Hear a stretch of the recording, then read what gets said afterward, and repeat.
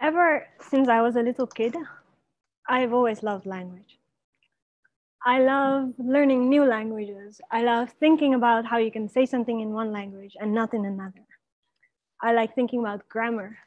I like thinking about how some sentences are grammatical and others are not, and why, and how do we know this? And I have always been amazed by the fact that language is such a complex and rich system, but yet it can be learned by everyone. When I'm talking to you now, aside from being a little bit nervous, I don't have any problem putting out grammatical sentences. And similarly, when you're listening to me, it's not that you have to concentrate very hard to understand what I'm saying. In fact, language comes so natural to us that I think many of you may not even realize how complex it actually is.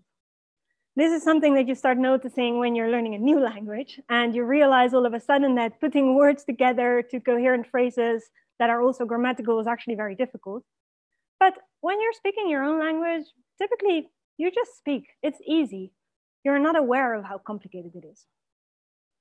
So to give you an indication of what I mean when I say that language is complicated and structured, I wanted to give you some examples.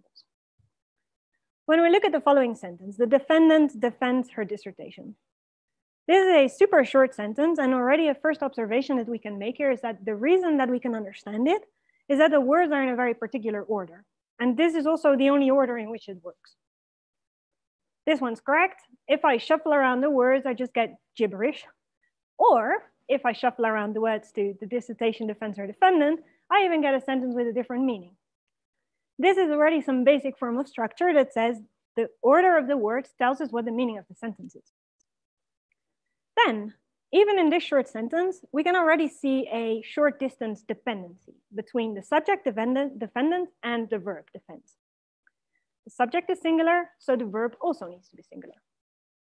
In this case, this is a very short dependency, but it can also be longer. For instance, if I add another verb at the end, the defendant defends her dissertation and obtains her title, I cannot use different forms. It has to be this form. Now, I can even make this dependency longer by adding a bunch of relative clauses. The defendant who has researched artificial neural networks defends her dissertation and obtains her title. Still, there is this link, and we can do it. We can make it even longer. For 4 years at the University of Amsterdam, defends her dissertation by answering questions of an independent doctorate committee. Still, sentences longer and longer, we can actually quite easily understand them. Please don't attempt to read this. If I shuffle around the words, I use the computer to do this, you get complete gibberish that is not only ungrammatical, but also completely ununderstandable. In linguistics, we can represent this kind of structure with upside down trees that express which things go together in an hierarchical way. So for instance, the defendant together forms a unit. Her dissertation is the object of the sentence. Defends her dissertation is the predicate of the sentence. And together we have the tree for the whole sentence. If we want to make a relative clause in it, make the sentence a bit longer, no problems. Let's create some space. Insert a relative clause, make a little tree for the relative clause. And there we go. We have a tree that indicates in an hierarchical way how this sentence is built up from the phrases. Now, it turns out that sentences in general can really be described quite well by these kind of trees. And this in itself is kind of a mystery when you think about what we use to process sentences, namely the human brain. And very oversimplistically put, the human brain is an extremely large connection of neurons that are communicating with each other. And how these neurons together represent things like hierarchy, grammar, or structure is really kind of unclear.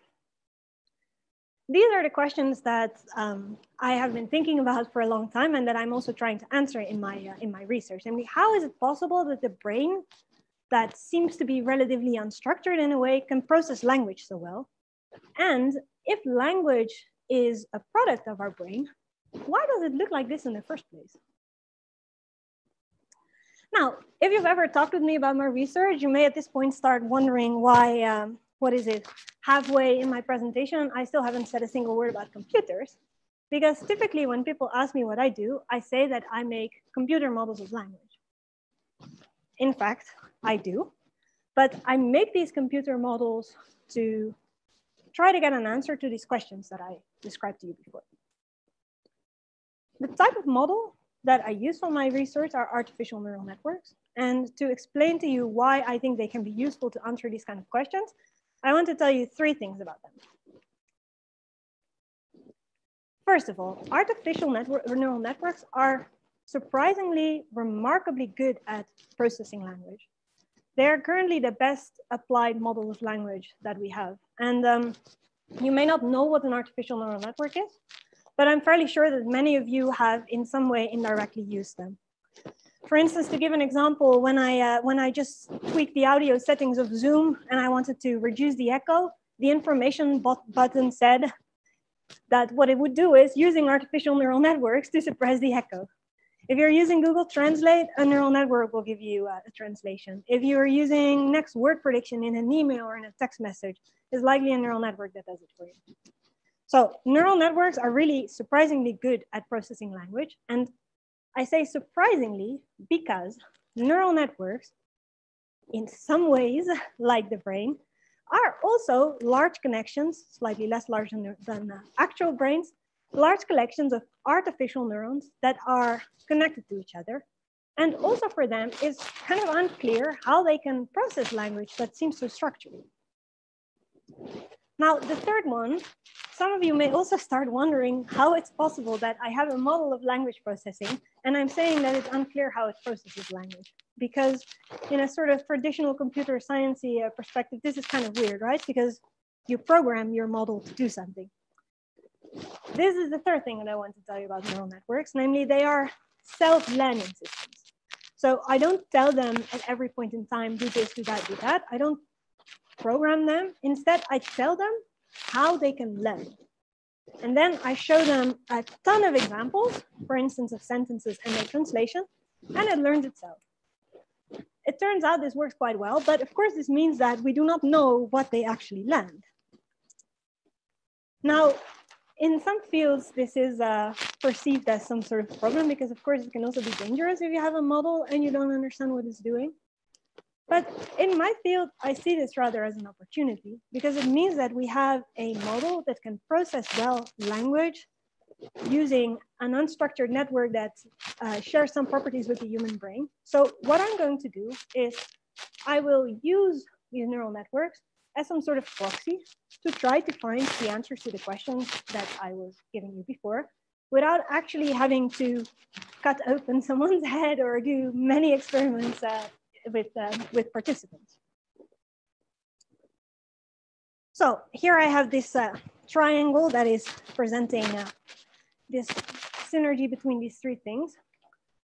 Now, if you are actually getting curious about the answers of these questions, I will have to slightly disappoint you, I'm afraid. Not only because I am running out of time in this presentation, but also because, and I have to tell you this honestly, these questions are questions that people have been thinking about and researching for many, many, many years. And I would consider myself extremely lucky if I can find some real answers, even in 30 years. So instead of giving you some answers, what I would like to close with is another question to you. Namely, next time that you are struggling to make a sentence in a language that is not your own, it's not your first language,